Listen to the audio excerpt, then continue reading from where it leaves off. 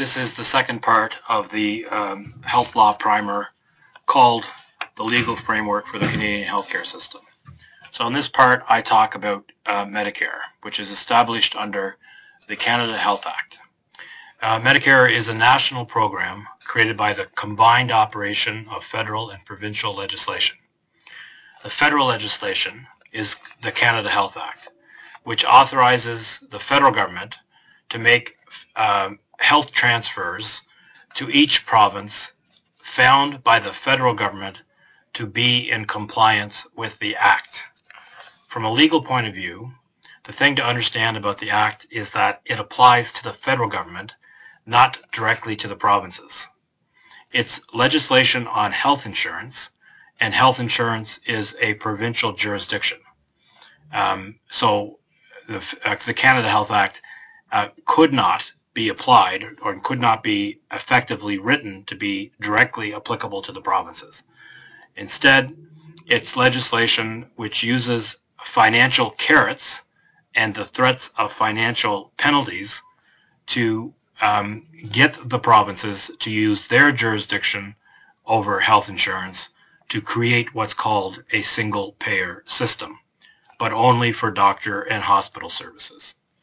And so the final bullet on this slide says the Act does not and legally cannot apply directly to the provinces. They comply because they want to or need to from a financial point of view or a political perspective, given the popularity of Medicare with Canadians, not because they legally have to. What does the Canada Health Act require of the provinces for them to be eligible for federal health transfers? So in general, it requires each province to be the single payer for people living in that province for their access to medically necessary doctor and hospital services.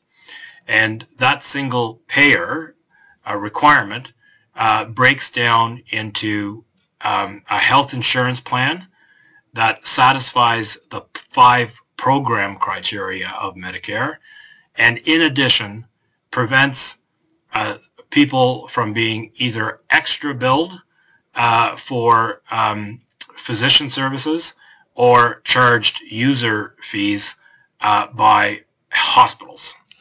So the point to emphasize here is the Act is targeted towards a health insurance plan. That's the core requirement, that the Act requires provinces to have a health insurance plan that satisfies the 5 program criteria and prevents extra billing and user charges.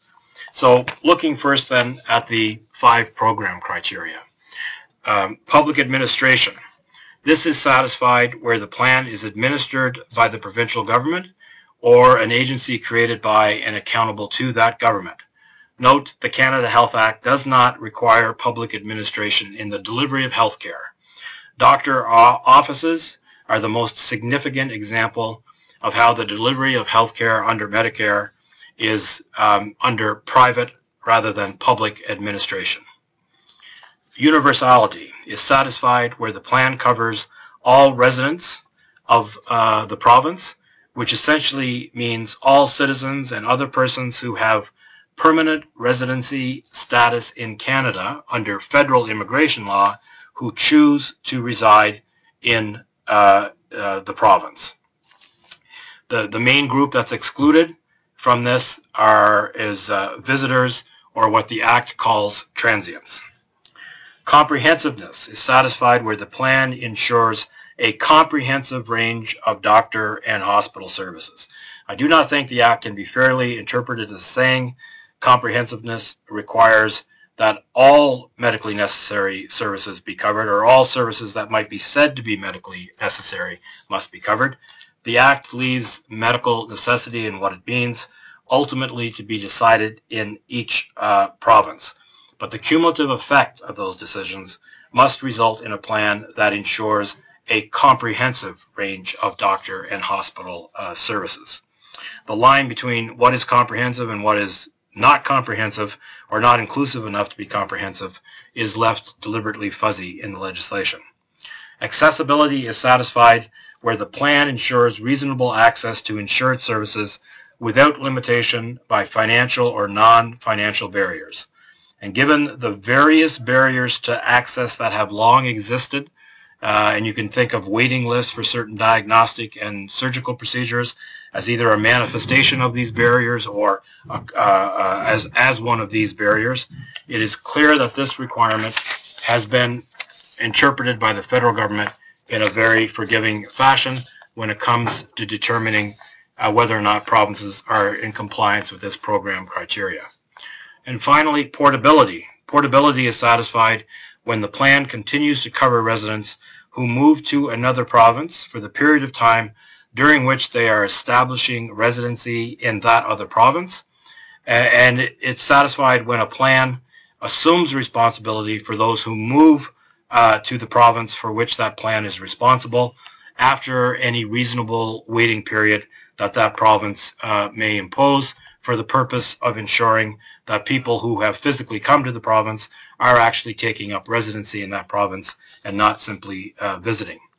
In addition, a health insurance plan to be in compliance must satisfy what the Act calls conditions, and these are the prohibition on extra billing and user charges.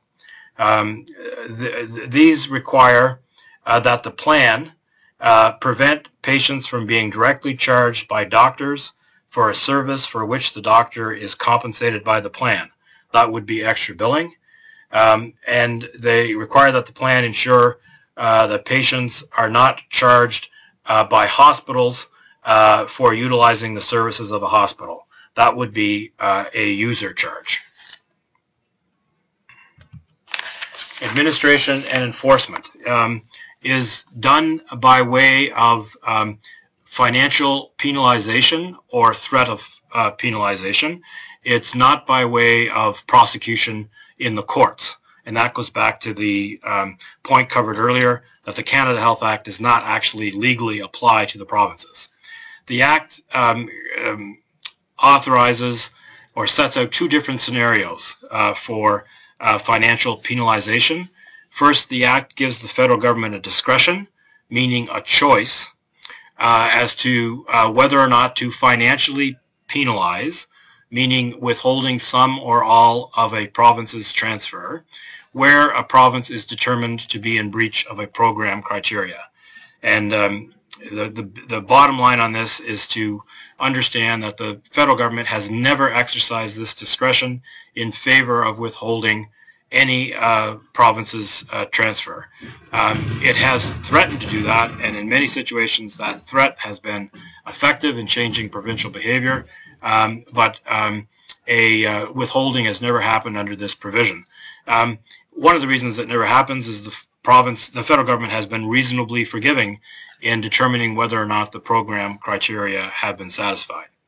And then secondly, the Act imposes an obligation on the federal government to proportionally penalize a province to the extent it fails to prevent extra billing and or user charges from being charged to patients, meaning the amount of transfer otherwise paid to the province in which extra billing or user charges is allowed has to be reduced by an amount which is equal to the total amount charged to patients by way of extra billing or user charges.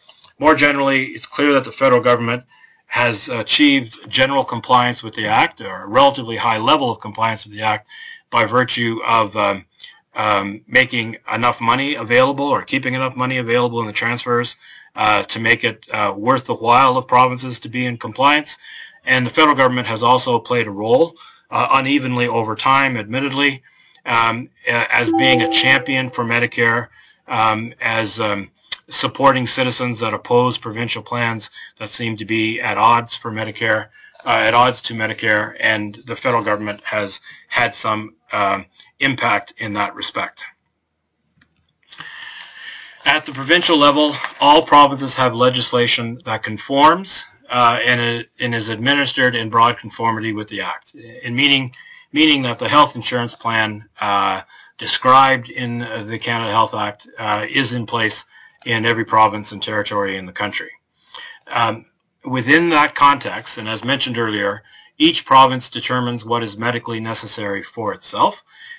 When it comes to doctor services, that is done largely through the negotiations that take place between ministries of health and medical associations as to what services will be included in the fee tariff that determines the services for which doctors can bill the plan for providing those services.